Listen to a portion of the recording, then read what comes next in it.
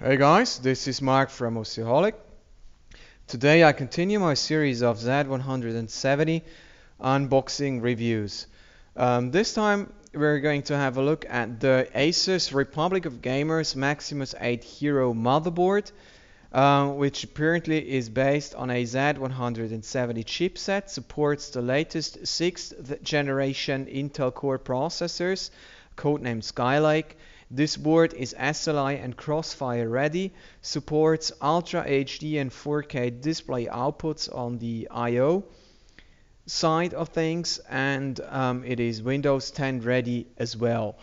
So there is a flip cover to the box, and if we go on, we see that the audio implementation appears to be rather important to ASUS since it comes first. So there is ASUS 2015 Supreme of X audio solution on this motherboard, which is based on their Supreme of X codec, which is actually a Realtek ALC 1150 working underneath this like shield. Then there is an S-Stack ES9023P. There is a dedicated clock generator. There are high-end Nichicon capacitors. There are RC4580 driver units. A Sonic Sense amp is there as well, and there is a D-pop relay. Maybe you guys have like speakers connected to your system, and when you boot up your system, you hear this kind of like popping noise coming up in the background, and this relay is there to kind of like suppress this popping noise. So next to the audio solution, there is ASUS networking implementation. There is their so-called Game First technology, which is a software that allows you to do basically traffic shaping. So if you're like downloading at the full speed of your internet connection at the same time gaming, you can make sure that the packets, the little like packets which are transported over the Ethernet connector for gaming are prioritized, so you don't have like, or you don't suffer like crappy pings. Yeah, cool thing. Apart from that, Intel, or no, not ASUS, is using chips from LAN chips from Intel, and they improve those thingies with their so-called LAN guard technology. That is basically additional shielding for the Ethernet port.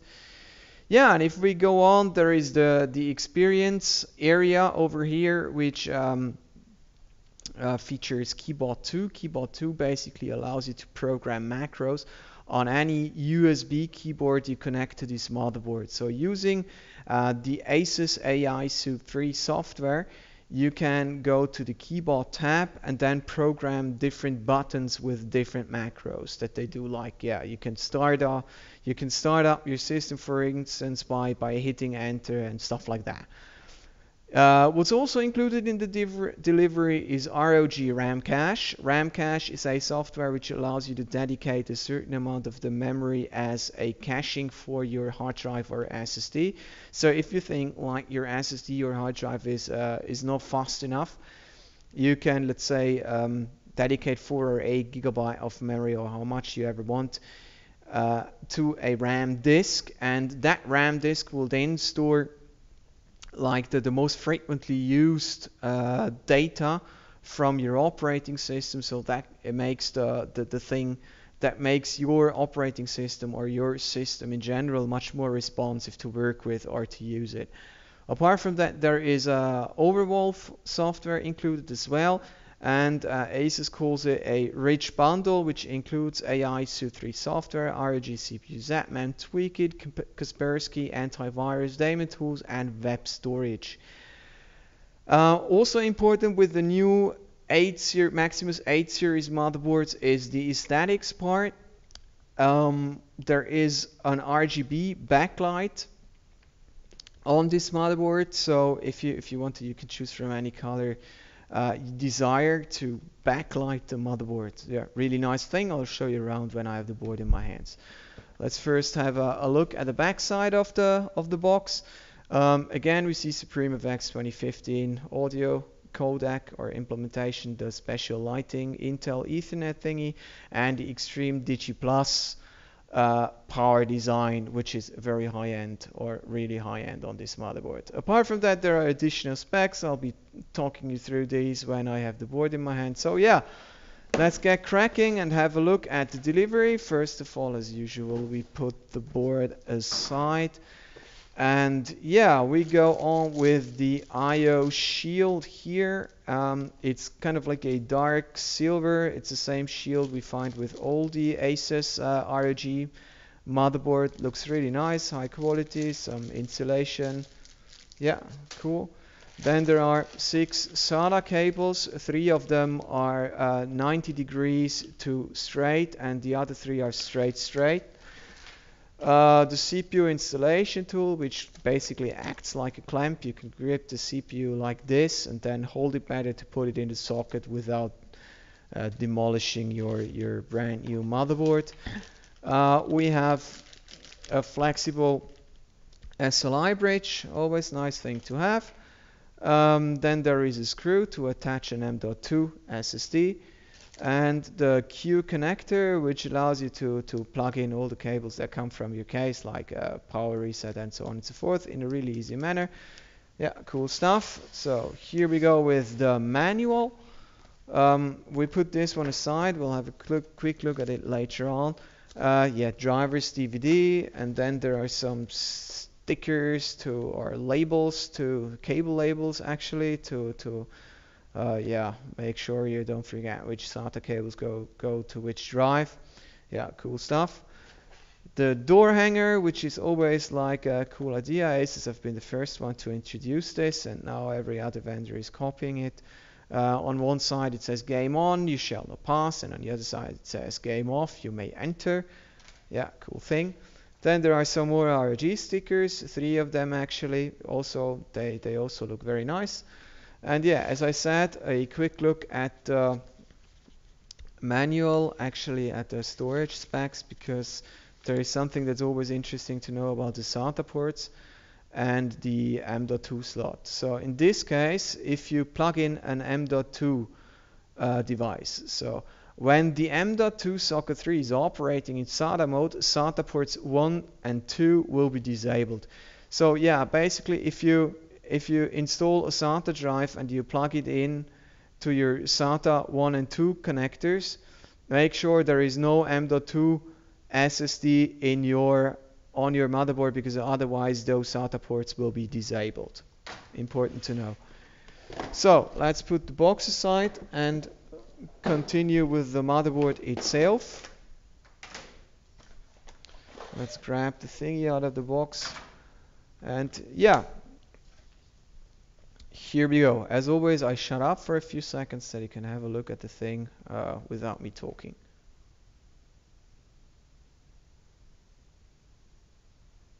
Okay, enough silence for today.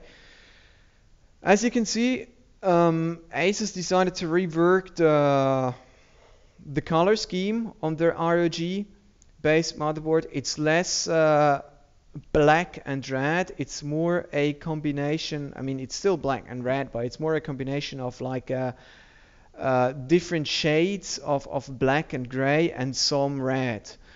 Apart from that, yeah, there is the black matte PCB. There are aluminum based heat sinks all over the board, like you have one on the PCH and one covering the VRM area, which is connected with a 6mm flat heat pipe. Yeah, and what's really cool with these blocks is that they do reflect like the color of the light you have. In this case, I mean, it's apparently white, so you see them with a whitish shade. But if you decide to use the backlight of the motherboard and for example set it to blue, then these blocks they shine in like a bluish tone. So yeah, that's it. So let's have a look at the audio implementation, as we can find it here underneath the shroud.